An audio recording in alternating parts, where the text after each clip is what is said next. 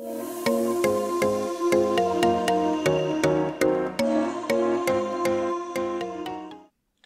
my name is Maura. I'm one of the developers of easyPheno, and in this video I'm gonna show you how you can use easyPheno to create synthetic phenotypes. You can find all the information I'm gonna give here also on our documentation at easypheno.readthedocs.io.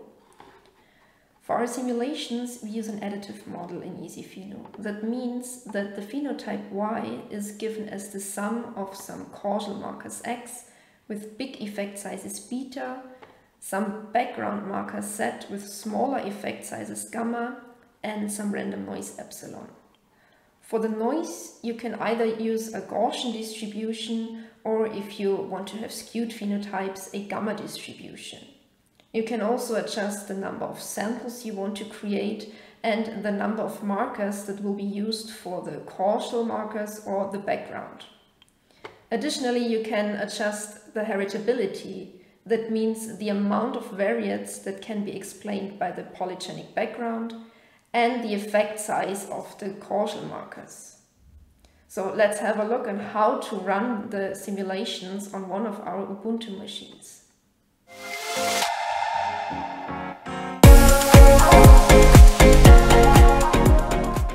I'm again using the same Docker container we already showed you in another tutorial. So if you're not familiar with the Docker workflow, I'd recommend to have a look at the other tutorial videos. Now all you need to create your own synthetic phenotypes is a genotype matrix. That means we need sample IDs, SNP IDs, and of course the genotype data. You should use the same data file format as for the normal easyPheno workflow. For this video, I'm going to use again our tutorial data. So now all we have to type is the following: Python 3-m easyPheno .simulate .run synthetic phenotypes.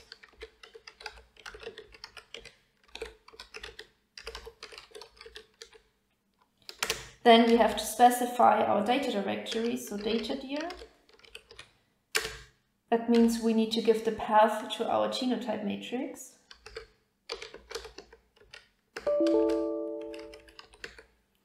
And then we have to specify the name of our genotype matrix. So genotype matrix, which is in my case called x_matrix.h5.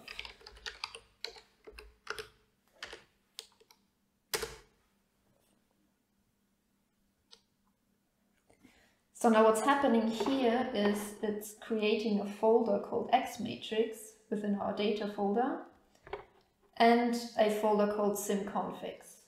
Then it creates our simulation and stores it with the sim ID 1. And here it gives us all the configurations that we're used to, in this case the default configurations. And it also creates a simulations overview file. So let's suppose we want to create a simulation with a heritability of 50%.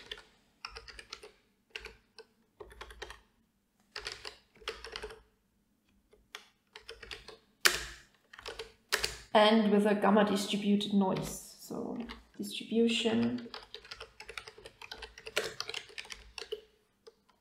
gamma. Then it tells us here our configurations again, this time with a heritability of 50 and the gamma distribution, and the sim ID of this simulation is now 2. Now let's assume we want to change the number of causal markers. So number of causal markers, or number of causal SNPs in this case. Let's change it to 3.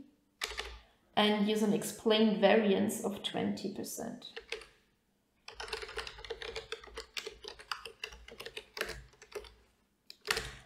And let's say we want to create 10 simulations with this configuration. So number of simulations is 10.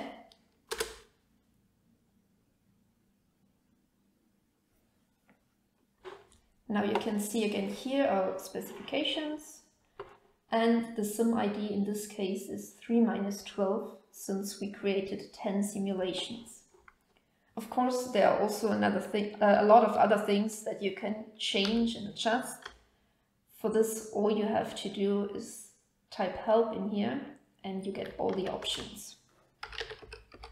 So let's do that. Yeah, here you can see all the options, all the things that you can change when creating the synthetic phenotypes.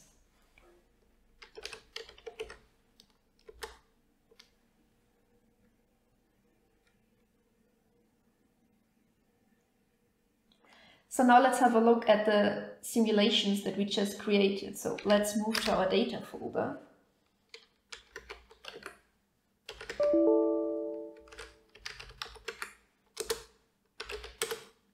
And here you can now see this folder called X matrix that we just created. So let's move there. And within this folder we have CSV files for all our simulations, a simulations overview file, and the sim-configs folder. So let's first have a look at the simulations overview file.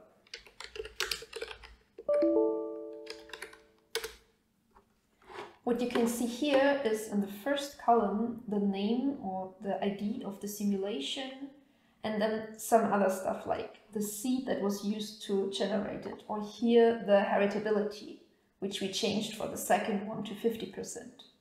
You can also see the number of causal markers that we used, which is 3 in the case of those 10 simulations here. And the explained variance, which we changed to 20 here. In the last column you can see the distribution for the noise, which we changed for the second simulation to a gamma distribution. So let's have a look at the simulations file then.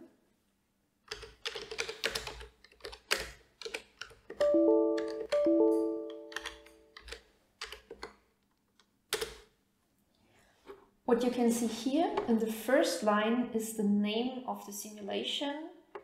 In this case, Sim 3, Sim 4, and so on until Sim 12, since we created 10 simulations, where the number always gives you the Sim ID. And then we also have a shifted version of each phenotype, which is just the same phenotype values but shifted to get rid of negative values.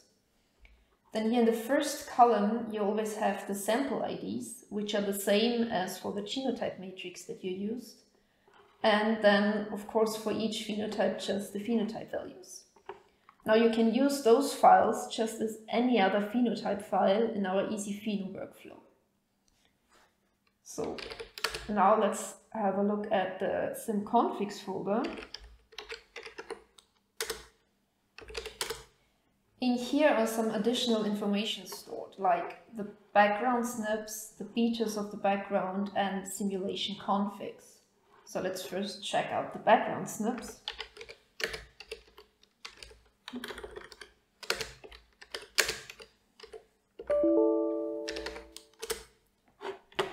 Those are just the snip IDs of all the markers that were used to simulate the background.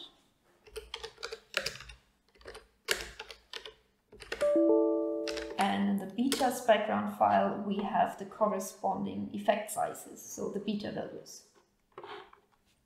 Now let's finally have a look at our simulation config files.